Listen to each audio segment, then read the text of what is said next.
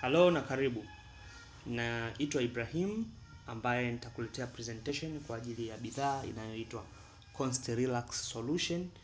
Namba yangu ya simu ni 0715047195 au email yangu hiyo hapo kama ilivyoandikwa. Kama una swali unaweza ukanitumia hapo na nitakujibu kwa wakati, kwa sababu nipo kwa ajili ya kuwasaidia wengine. Bidhaa yetu ambayo tutaiangalia leo inaitwa ConstiRelax solution, ambayo hii ni good digestion make you enjoy the day. Watu wengi wamekuwa wakipata changamoto sana kutokana na shida ya mmeng'enyo wa chakula kuto kufanya kazi vizuri ndani ya miili yao. Sasa nataka tuangalie mmeng'enyo wa chakula ni kitu gani. Kwa kawaida mtu unapokula chakula huwa kinaingia mwilini, na kinapoingia mwilini huwa kinakwenda kinavunjwa, kinamwagiwa enzymes mbalimbali. Baada ya kumwagiwa kinakwenda kwenye utumbo mdogo, ambapo hapo kinazungushwa, vitamin C zinachukuliwa, vitamins mbalimbali kama unapoona hapo vitamin D, unapoona calcium. Hivi vyote ni madini ambayo yanachukuliwa kwenye utumbo mdogo, ndipo sehemu ambapo inafanyiwa absorption. Then kishamaliza kinapelekwa kwenye utumbo mpana, ambapo sasa hapa ndipo tutakaposhughulika nao leo, kuangalia nini kinachotokea kwenye utumbo mpana.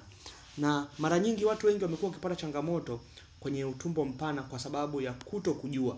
Sasa chakula kinapoingia kwenye utumbo mpana, hapa ndipo mahali ambapo kinaanza kufanyiwa. Hii sehemu inaitwa colon.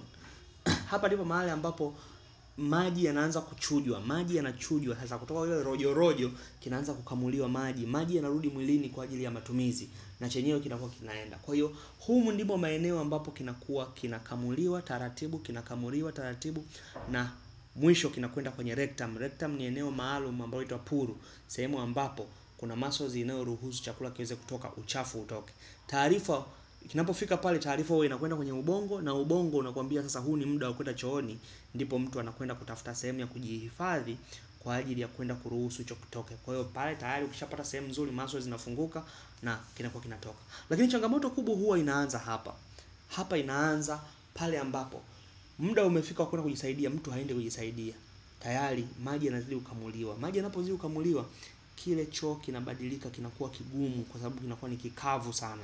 Lakini kama unapojua, unapokula chakula chako lazima kitoke. Kwa hiyo wale watu ambao wanakula alafu hawaendi haja kubwa, sio kama hawaendi haja kubwa, wanaenda haja kubwa ile inamalizikia ndani humo. Kwa hiyo kinakuja msongamano huo unapelekea kutababisha stuck, kutoka. Kwa hiyo mtu unazidi kula, hii ndio inaitwa constipation. Sasa constipation inapotokea, hii huwa inasababisha inaziba, na mara nyingi huyo mtu hawezi kupata shida. Lakini rectum kwa kawaida, puru ni kama pulizo, ni kubwa, inatanuka kulingana na kilichomo ndani. Kwa hiyo kuna watu wengi sana leo wanaweza wakawa ni vioo vinavyotembea, kwamba wamebeba aina au kiwango kikubwa cha kinyesi kilichomo ndani ya tumbo lao na wanatembea nacho. Lakini haimaanishi kwamba hivyo mtu anayekaa wiki nzima, maana yake choo kila siku anapokula kinatoka kinakaa ndani.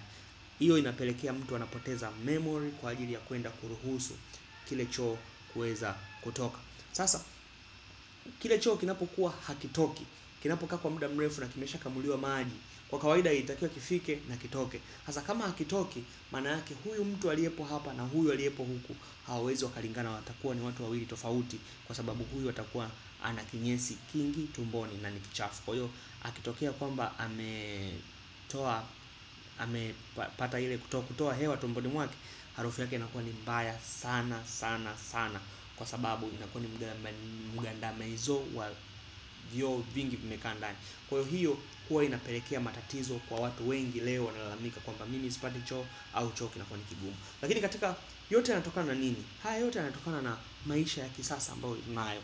Watu wengi wanakula vyakula, lakini hali vyakula vyenye fiber kwa wingi, lakini hanywi maji ya kutosha, lakini pia hafanyi mazoezi. Haya yote yanapelekea mtu kuweza kupata shida ya constipation. Kama unavyoona takwimu hizo katika nchi mbalimbali, New Zealand, Australia, watu wengi wanapata shida kwa hiyo ya constipation, na ni serious issue ambayo inasababisha wengi. Sasa hiyo ilikuwa ni huko, lakini kwetu Afrika ni zaidi ya huko. Lakini yote haya, nini sasa kifanyike ili uweze mtu asipate constipation? Lakini kumbuka, constipation ni hatari katika afya ya mwili wa binadamu, kwa sababu kama inakuwa haitoki huwa inapeleka matatizo mengi ndani ya mwili, na hayo yanasababisha shida kwenye mwili wa binadamu. Kwa hiyo yote hii huu uchafu unaokuwa umetokea huwa unaleta mambo mengi. Mtu huwezi kujisikia vizuri. Kuna wakati inapelekea mpaka mtu anaweza kusababisha ile colon cancer, inaweza ikafanya nini, ikatokea. Lakini pia hii inapeleka mpaka appetite ya kula inafanya nini, inakuwa inatoka. Lakini mtu vile vile inaweza kupelekea mpaka mental stress, mtu anapata hawezi kuwa vizuri. Kuna wakati mafuta yanakuwa ni mengi mwilini kwa sababu hatoi ule uchafu unaokuwa mule. Lakini heavy stool, mtu anakuwa na choo kingi ambacho kimejaa mwilini na hakitoki, inapelekea mpaka utumbo kuweza kujisokota. Lakini pia constipation inaleta vitu vingi ambavyo ni bakteria. Wale bakteria hawezi wakasababisha ufyonzwaji mzuri wa maji unaoingia mwilini, na inakuwa ni machafu ambao baadaye anaweza kapelekea mpaka figo ikipata shida. Kwa hiyo hii inakuwa inaleta shida sana. Lakini yote yanasababishwa na ulaji, aina ya vyakula ambavyo tunakula, vyote vinapelekea hii kuwa ni shida sana. Kwa hiyo uko vile ulivyo kwa sababu ya namna unavyokula. Mwili wako ni upi unaohitaji kuwa nao. Kama unakula vyakula vikaingiza sumu nyingi mwilini, basi hata ngozi yako haiwezi ikawa nzuri.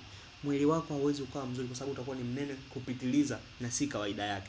Yote haya ni kwa sababu ndani ya mwili wako hakuna ile kitu. Sasa BF Suma inakuletea suluhisho ambayo ni hii ConstiRelax, ambayo kwanza ni 100% ni asili na ni salama kwa matumizi. Lakini pia inakwenda regulate improvement kwenye intestinal flora. Wale bakteria wazuri wanakuwa wanapata namna nzuri ya kuweza kuabsorb kile chakula, kukiingiza ndani ya mwili kiweze kutumika, lakini ule uchafu uweze kutoka. Pia inasababisha afya yako iweze kuwa vizuri, pia afya ya ngozi iweze kuwa vizuri, kwa sababu hiyo imetengenezwa na kitu kinaitwa fructooligosaccharides, ambayo ni nzuri sana, nutrition nzuri sana katika kutengeneza bowel movement ndani ya mwili iweze kufanya kazi vizuri. Wale fiber waweze kuchukua vyakula vizuri, wale fiber waweze kukwangua ule uchafu wote uweze kutoka. Kwa hiyo hii inakwenda kukwangua uchafu wote. Kwa hiyo mtu kama ana old stool na mabaki ya kinyesi ya zamani ambayo yamekaa kwa muda mrefu, inasababisha inaondoka. Lakini pia kuna mmea mwingine ambao umetotengeneza inaitwa Radix astragalus extract. Pia na hii imetumika. Lakini hii pia inasaidia katika kuboost immune system. Lakini pia inaondoa development ya tumor ambayo huwa mara nyingi inapelekea kansa ya utumbo mpana kuwepo ndani ya mwili. Kwa hiyo yote hii ni kazi za hizi ConstiRelax ambazo unaweza kutumia ili iweze kusaidia vizuri. Lakini ukilinganisha kati ya ConstiRelax na bidhaa zingine za kawaida, yenyewe haziondoi hiyo constipation, lakini hii inaondoa constipation. Bidhaa zingine za kawaida hazisaidii katika bowel movement, kule kuyumba kwa mmeng'enyo wa chakula ndani ili iweze kukaa vizuri. Lakini zingine zinasababisha mambo yanakuwa hivyo, lakini BF Suma ina bidhaa nzuri sana. Kwa hiyo inatakiwa mtu achague bidhaa ya BF Suma ili aweze kuweka afya yake iweze kuwa vizuri. Kwa hiyo je, wewe afya yako unatamani iweje? Kama unahitaji uweze kupata choo kizuri ndani ya mwili wako, basi mimi nakushauri leo hii tumia bidhaa ya kampuni ya BF Suma. Mmeng'enyo wako wa chakula utakuwa msafi kabisa. Yaani chakula kitakuwa kikija, kinapitiliza, kinatoka. Na inashauriwa kwamba mtu apate choo angalau mara 2 au mara 3 kwa siku. Itamsaidia kuweza kuweka afya yake kuwa vizuri. Kwa hiyo naombeni washukuru sana. Mimi naitwa Ibrahim Chenza, trainer ambaye nimekuwa nikikufundisha. Namba yangu ya simu ni 07 15 047 195. Email yangu hiyo hapo, tuwasiliane ili uweze kupata mafunzo mengine zaidi. Asante sana.